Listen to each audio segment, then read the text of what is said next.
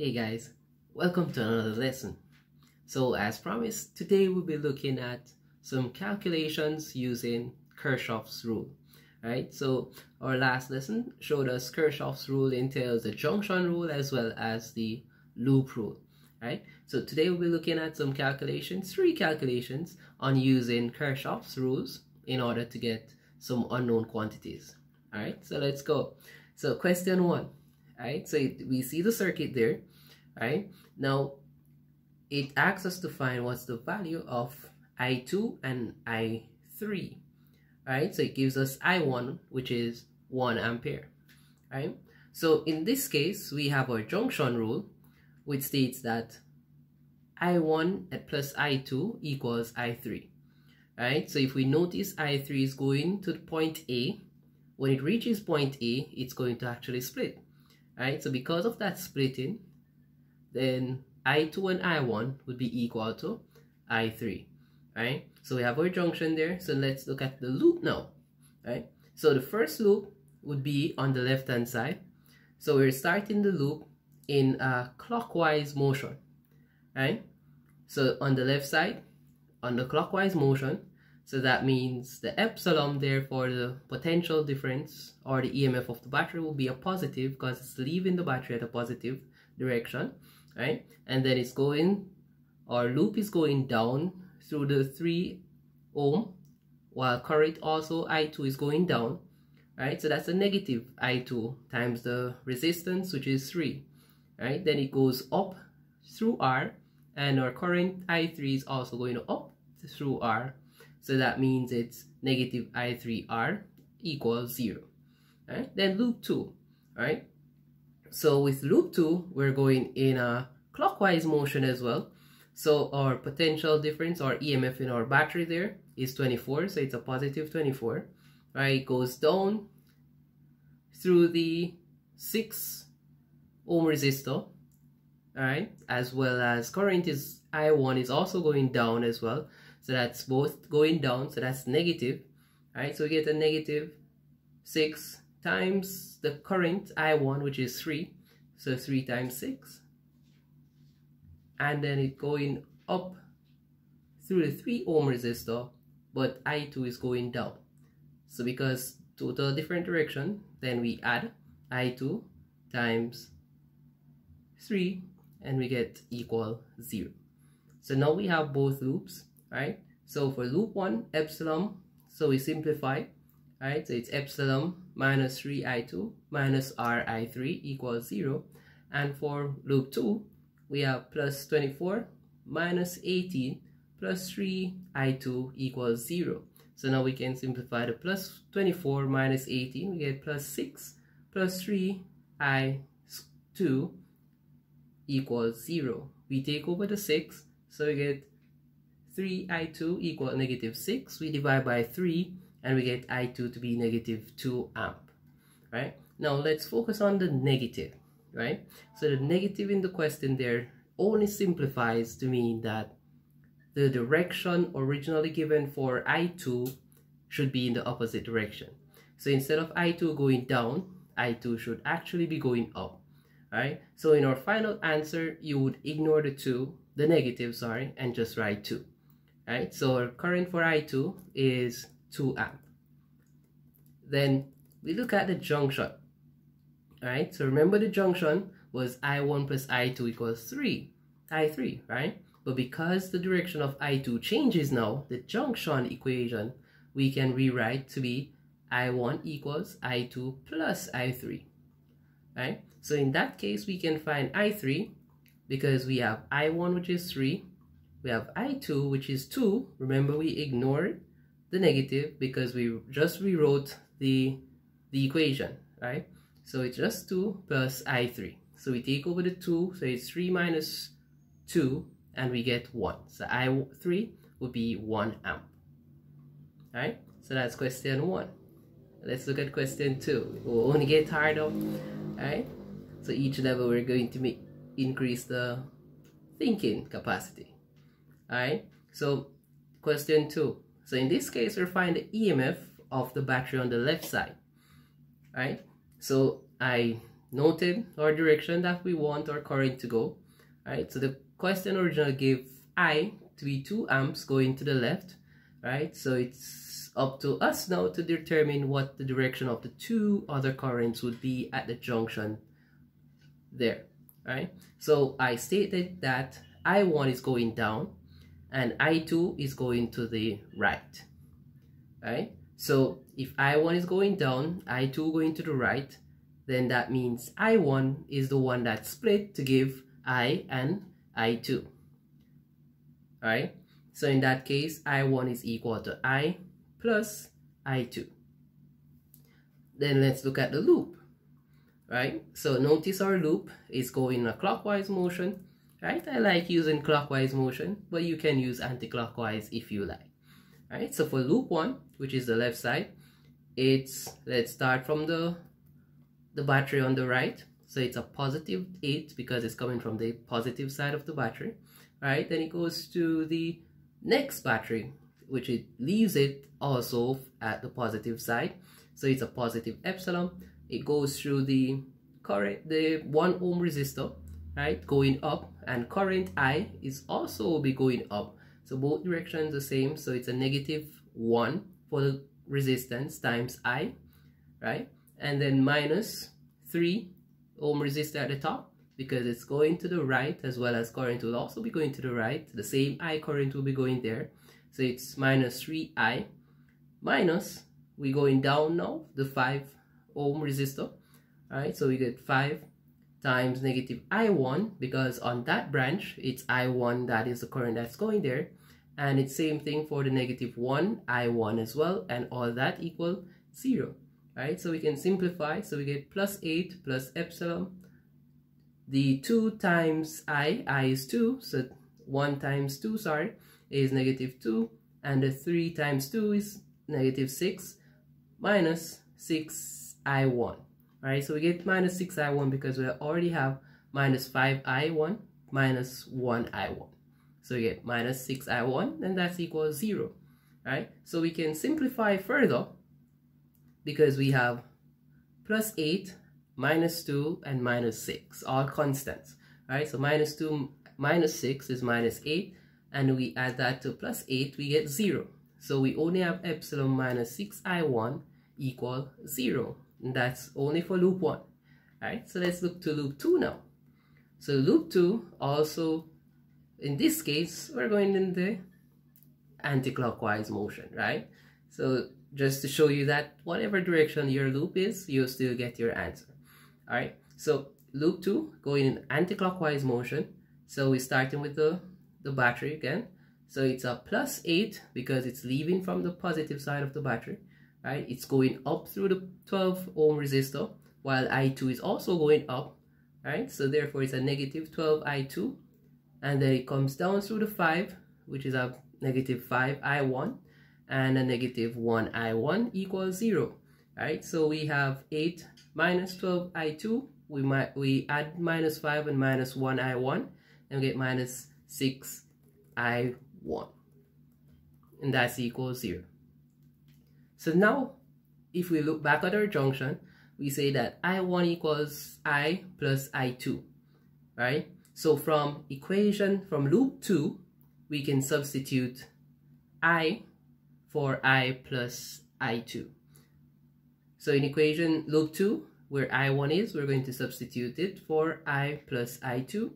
So we have plus 8 minus 12 I2 minus 6I minus 6I2 equals 0.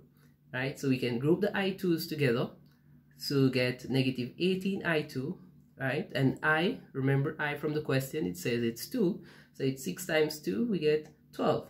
Right, so we have plus 8 minus 18 I2 minus 12 equals 0. And we group our constants, so it's plus 8 minus 12, we get minus 4, right? And that's equals 0. We take over the minus 4, so we get -18 I2 equals positive 4. Divide both sides by 18, -18, sorry, and we get -0.22 amps. And remember again, because the negative is there, negative only states that the initial direction that we had for I2 should be in the opposite direction. So because of that, we have to rewrite our junction equation to mimic that the current is actually going in the opposite direction, which shows us that I now would be equal to I1 plus I2. Alright, so the purpose why we're doing this now, even though we want to find the EMF of the battery, is that if we look back on the loop 1, which only has the epsilon that we want to find, it has I1 in it, but we just found I2. So therefore we need to find what I1 is so we can substitute it there. So we rewrite the junction equation to find I1. So I1 now is equal to I minus I2. I is 2, and we just found out I2 is 0.22. Alright, so we get 1.78 amps for I1. So now we can substitute that 1.78 into loop 1. So we get plus epsilon minus 6. I1 value is 1.78, right, equals 0. And we get negative 10.68. And we take it over to the left side, to the right side, sorry, and we get a positive 10.68 volts. Right, so epsilon of the battery is 10.68, which is your EMF. All right, let's look at the last question, which is this circuit here that has three different branches, right? And we need to find the current in all three branches. So let's go. So in this case, no current was given, right? So no direction of current was given. So I determined to use these directions. You can actually use different directions once you notice that one current enters the junction, which is at the top in the center, and it will leave in two different directions, right? So what I did was to make I1 go up, I3 goes to the left, and I2 to the left as well, right? So in this case, I3 would be the sum of I1 plus I2, right? So when I1 and I2 goes to the junction, they both combine to give us I3, right? So loop 1, which is our loop on the left, we're going anti-clockwise this time, right? And we start off with our battery to make it easy. So it's leaving the positive side of the battery again, so it's a +4, right? And then it goes up, same direction as I1, so both the 1 and the 5 ohm resistors would be negative voltage drop. So it's a negative 1 times I1 minus 5 times I1. And then it's going down through the 8, same direction as I3, that would be going down through 8 as well. So it's negative 8 I3 equals 0. So we simplify because we have both I1s there. So negative 1 and negative 5 I1s. So you get negative 6 I1. Right? So we get +4 minus 6 I1 minus 8 I3 equals 0. Right? But we can substitute from our junction I3 value to get I1 and I2, because I3 is equal to I1 plus. So we substitute I3 with I1 plus I2 from our junction. So we get +4 minus 6 I1 minus 8 I1 minus 8 I2 equals 0. Right? So we simplify the I1 values. So we take over the 4 as well, so it becomes negative. Right? So we have minus 14 I1 minus 8 I2 equals negative 4. Right? And then we move to loop 2. Right? So loop 2 is going anti-clockwise. No, clockwise, sorry, this time. Right? And we're starting with our battery. So in this case, it leaves our battery, which is your 4 volt battery, leaves it at the positive side. So it's positive 4, right? It's going up with I1 through 1 and 5 ohm resistors. So it's a negative 1 I1 minus 5 I1. And then it's going opposite direction to your 3 ohm, which is 3 I2, right? And then it's going also down, which is the opposite direction, through the I2 value, which is going up through the 1 on the right hand side. So it's 1I2 plus 1I2. Alright, and then it's going through that battery, which it exits the battery from the negative side this time, so it's a negative 12, and that's equals 0. Alright, so we simplify the ones, the I1s and the I2s, and so we get the 4, the plus 4 and the negative 12, we get negative 8, the negative 1I1 and the negative 5I1, we get 6I1, and the 3I2 and the 1I2, we get 4I2, right? So now we have both our loop equations, right? So if we notice, loop 1 is 14I1 minus negative 14I1 minus 8I2 minus 4, and we now have loop 2 being negative 6I1 plus 4I2 minus 8 equals 0, right? So we can eliminate I2 to make it easy by multiplying loop 2 by 2 to make I2 now becomes 8, just like loop 1. So 2 times 6 is 12, 2 times 4, 8, 2 times 8, 16. So we get loop 2 to be negative 12I1 plus 8I2 equals 16. Now we have both equations. Because both signs are different, we can add. So we add negative 14I1 plus negative 12I1, we get negative 26I1. The I2s get cancelled, equal negative 4 plus 16, we get positive 12. Divide both sides by negative 26, and we get negative 0.46 amps. And remember, the negative just means that I1, the direction that we had, is not, it's actually wrong. It should be in the next direction, right? So that's all it means, right? Now I'm going to show you, instead of rewriting the junction rule, we can actually write the value of I1, but in this case we take the negative with it.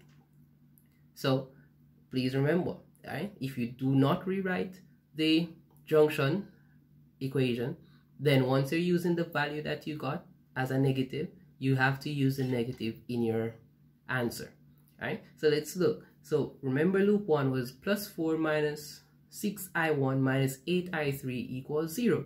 We just found I1, right? So we can find I3 from this.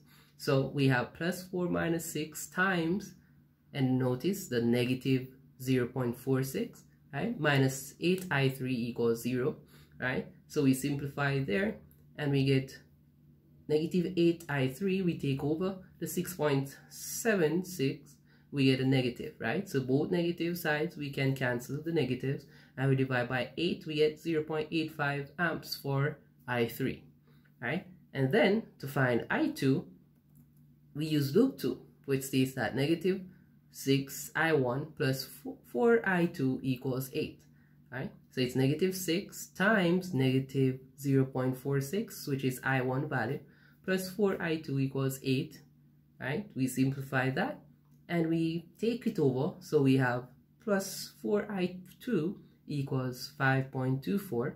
Divide both sides by 4, we get I2 to be 1.31 amps, right? So I showed you both ways, right? So if you're rewriting the junction for this question, you would have to rewrite your loop equations, right? So in order for that not to happen, you can just use the value negative in the loop equations that you already have. But for the previous question, since it was only one current that we were finding, we could actually rewrite the junction to get the one that we wanted. Alright guys, so thank you very much for joining today. Hope you guys learned and understand something today, and see you next time.